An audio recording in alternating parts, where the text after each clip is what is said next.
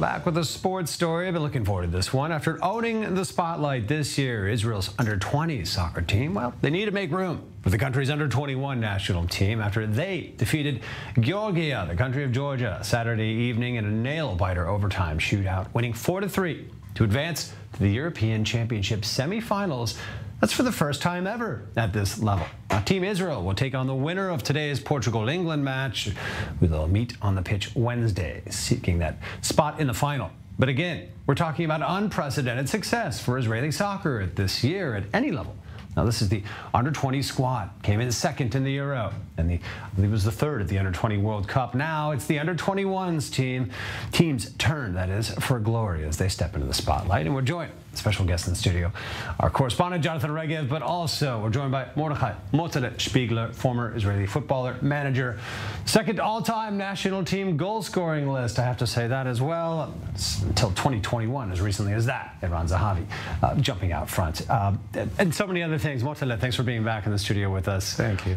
Look, I want to just get your impression first. What appears to be happening with Israeli national youth, soccer? Is there a new recruitment process? Is there new training? Is there something special in the water? What is it? Carrying these kids to the top Everything level? You say is just precise. What we should do many years ago, and it's done only the last 2 or 3 years, it gives already results. So it's not me to sitting here to tell stories, to talk about the past. Whatever you mentioned, precisely. I can only sign, or if you want, I'll show you the conductor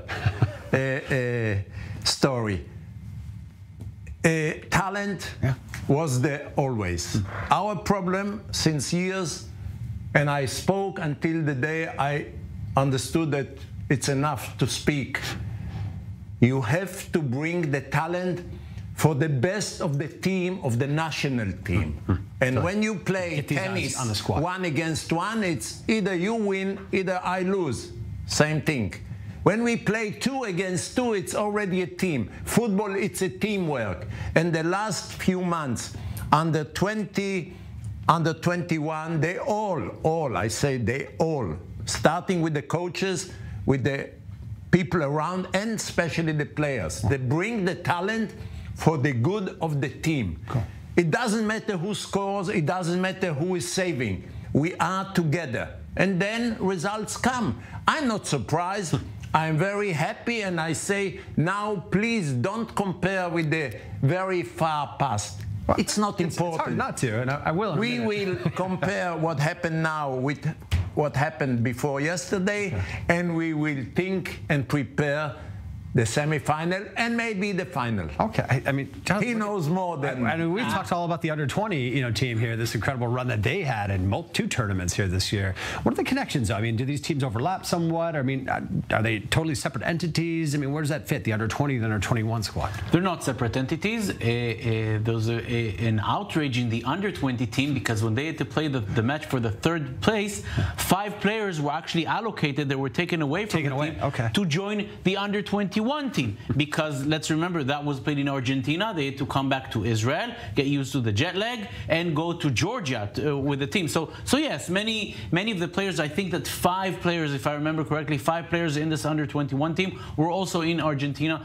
in the under-20 team. Look, for success, they have to stick together as a group and go on together to the senior level, the national team level. We're enjoying a lot, I think all of us here, the success of the younger teams, the under-20, the under-21. In between, there were 2 games of the Israel official team, the national team. Israel, we have to say, won both games, but the performance was, I think you'll agree with me, under par. No, the team was not a happy team as opposed to the younger teams. That's exciting watching these kids. And that's exactly what I think should be brought to the older teams. Expectations too high. Yeah, the pressure. The national team. And you know what? I would rather have a team lose 4-3 than win 1-0. Let's put it this way. So bring a little more.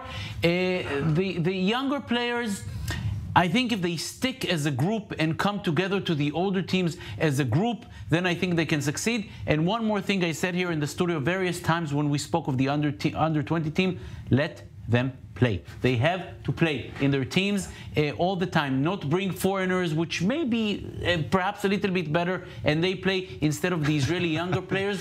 Let them play. Bring foreigners, let the young players play. It's even a better combination. Look, Matlin, I have to, you say, let's not look at the past. I have to draw some comparisons to the past. Yes. And I get this right here.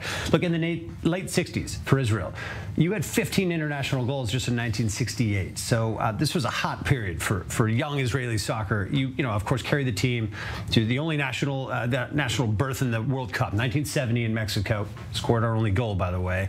Are you seeing similarities today to the rise of youth today? They're starting to win all these international tournaments, or coming close. They're trying to be very competitive.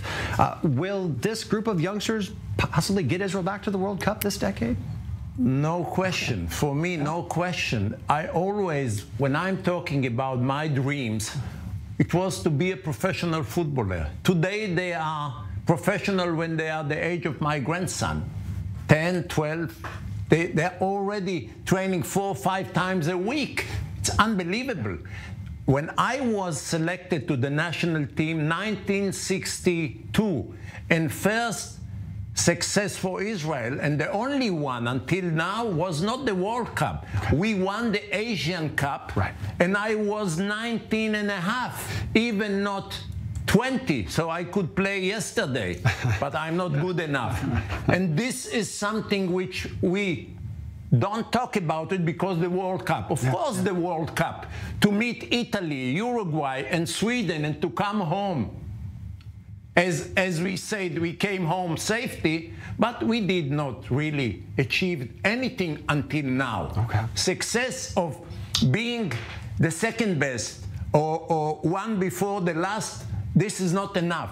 A bad loser will never be a good winner. And until now, what my young man said here, it's, I prefer to lose 1-0 than to win 4-3, or the other way. I prefer to win 4-3 and let the others be in the studios explain why they could not. But we cannot always win. Now, success is here. We can put the flag, but nobody is offering us anything, promising anything. Now we have to face England or Portugal. No. At the final, it will be France or whatever. But we are there. We are. We're to be between the last 4. Good luck, Israel. Matlin Spiegler, Jonathan Regev, thanks for being with us. And of course, I have to say, you played along Pelé in 1975 on the Cosmos as well. It's a pleasure to have you in the studio. It's an honor to have you every time. We feel the soccer wisdom coming from you. So thanks for joining us here. Thank you. And of course, go Team Israel under 21.